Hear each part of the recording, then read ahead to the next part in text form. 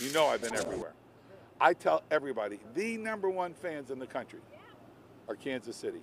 And those fans are being rewarded with a blue October in postseason baseball. But oh, your hearts are racing now. 3-2, the Yankees have just taken the lead on a Stanton home run.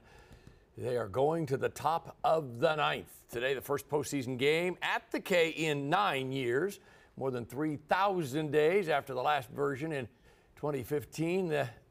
This year, that was the year they won it all. Yeah, and John and I were out there earlier. Yeah. We, of course, saw a lot of excited fans, certainly happy about playoff baseball's return. Fox 4's Dave DeMarco, who's out at the K2, he joins us live with what this postseason return means to Kansas City. Dave?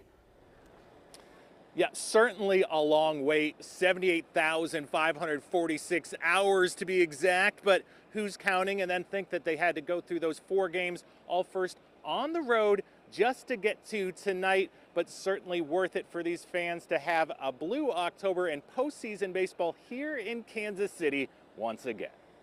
Royals fan Matt Cordham wasn't in Kansas City in 2015, but vowed to make it back to the next playoff game, making a deal with his wife. Every year before the season started, I said, this might be the year. When Bobby was coming up, I said, well, they got Bobby, we might be doing it. And then at the beginning of this season, I said, this is the year. And she said, you say that every year.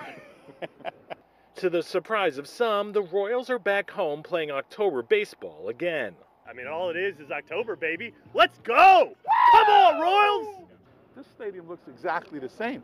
And it's like traveling in time back 9 years. Or for the Stringfields, a decade to the last time they were at a postseason game.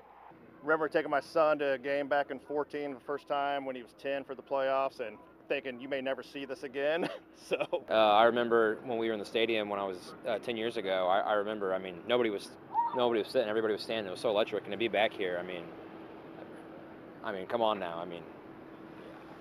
You can't even describe it. The Royals' opponent, the New York Yankees. Many fans not hiding how they feel about them.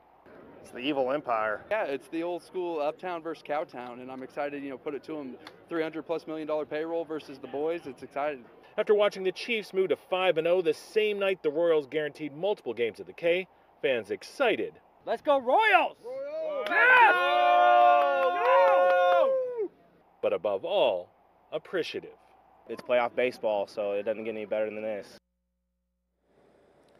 And the last time the Royals hosted a postseason game against the New York Yankees, well, that was 44 years ago today. And Bria, that game ended with a final score of 3-2, and that one the Royals were on the winning side. We'll have to see if they can pull this out tonight, or if perhaps they're just going to have to win this series now 3-2.